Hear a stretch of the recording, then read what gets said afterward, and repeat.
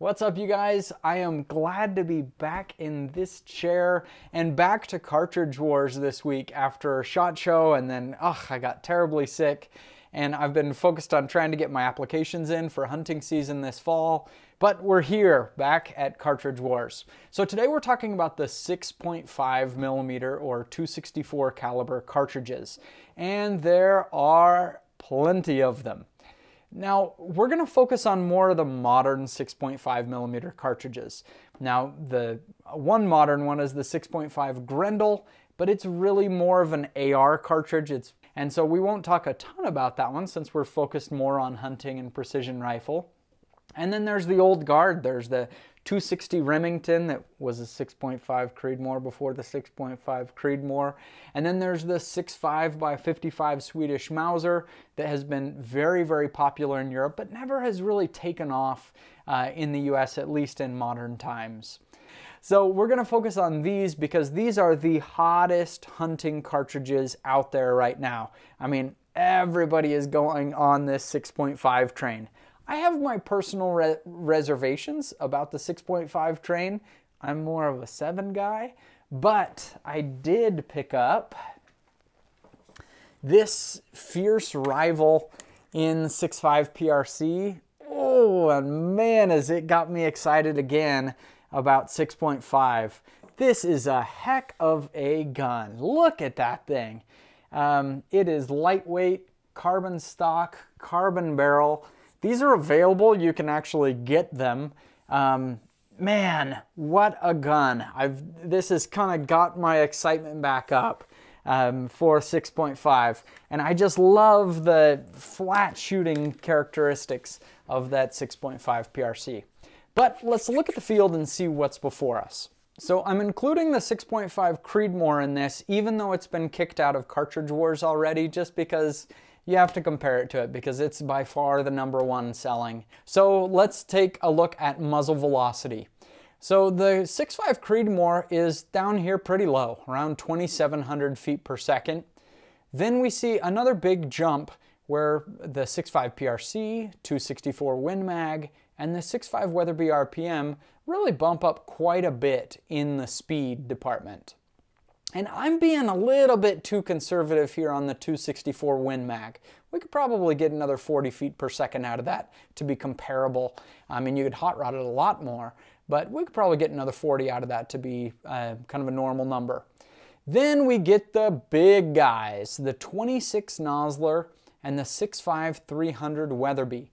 These guys are shooting over 3,000 feet per second, and these numbers are looking at a 140 grain bullet. A lot of people are going to throw a 127 grain Barnes LRX in there, and these two cartridges could be in the 3,300 category. I mean, they are absolutely blazing stuff out of the barrel here. And there are problems to that ballistically, and we're going to talk about that in a little bit. But man, are they fast. So let's see what that would look like now at 200 yards. So these are in the gray.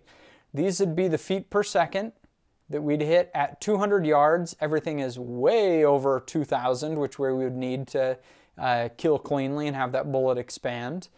The energy, everything has a lot of energy out to 200 yards. The difference in drop is negligible at 200 yards. Now, I ran wind drift at 20 miles per hour. Everybody seems to run wind drift at 10 miles an hour. A 10-mile-an-hour wind, I mean, yes, we need to compensate for it, surely, but I'm more concerned about when you're hunting in a major wind. And suddenly it's a very difficult call, even at 200 yards. So I ran this at 20 miles per hour. And even there, I mean, we're talking about 3-4 inches. These 6.5 cartridges shooting a sleek 140 grain bullet. I think I ran this with a Berger VLD or a Berger Elite Hunter.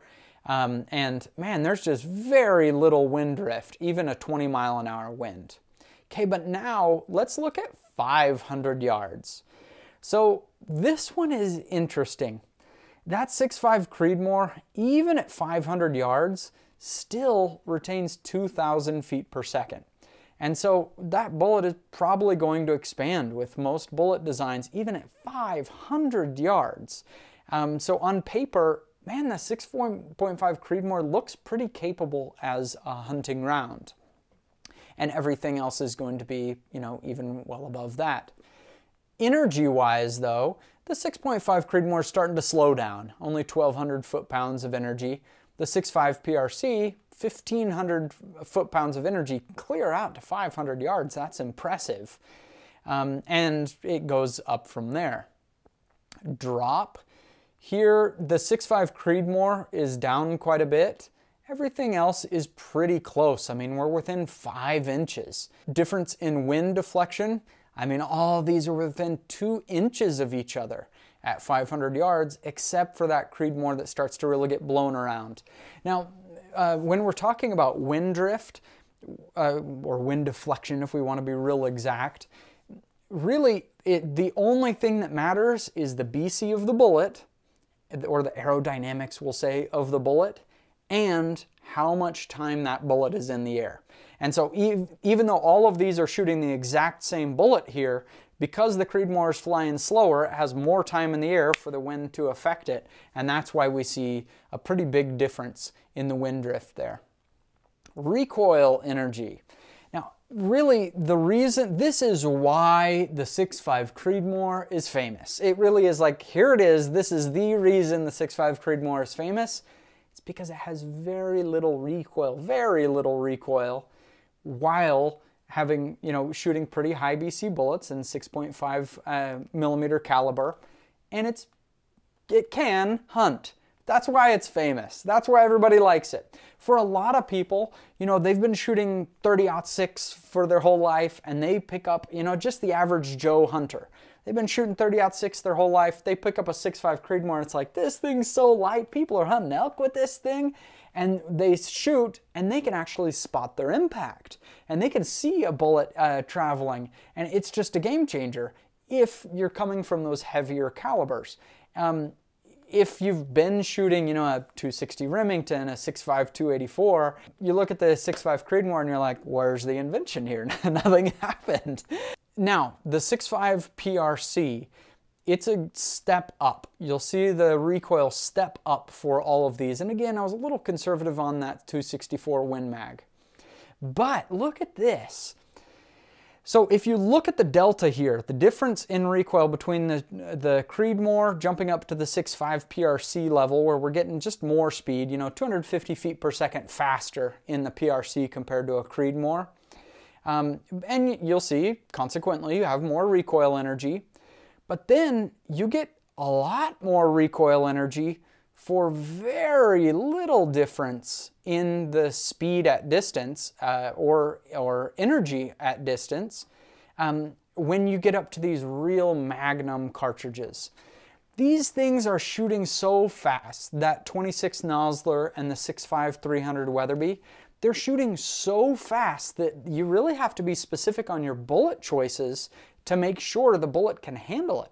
If you take a 6.5 300 Weatherby and you shoot, you know, something 50 yards away with a, you know, a 120 grain bullet, we're going 3,300 feet per second, that bullet is going to tear apart at the seams instantly when it hits.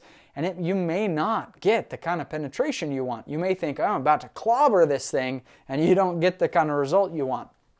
Now, fortunately, that's one of the benefits of being kind of in the Weatherby system.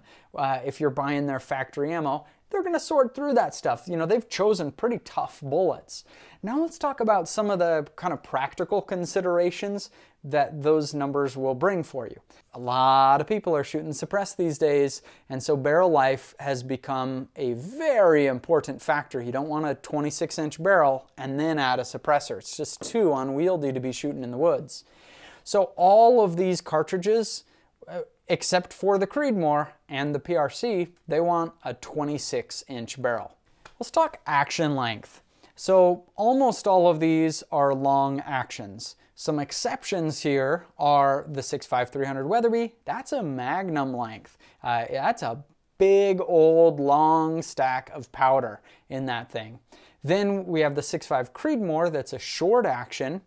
And then the 6.5 PRC, let's call it shortish action, right?